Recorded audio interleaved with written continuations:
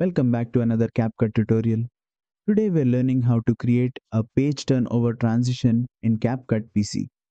This effect is perfect for giving your edits a sleek and professional look. Let's get started. First, place your two clips on the timeline, one after the other. Next, click on the Transitions tab at the top of the interface. Search for Page Turnover in the search bar. You'll see here that there is a page turn transition that is available to choose from. Drag the transition directly between the two clips on your timeline.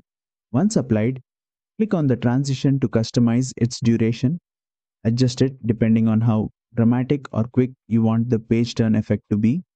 Preview your video to see how the transition looks between the clips. You can make additional tweaks to ensure it flows seamlessly with your footage. And that's it. Adding a page turnover transition is quick and easy, and it's a fantastic way to elevate your edits. If you found this tutorial helpful, don't forget to like, share, and subscribe for more CapCut tips.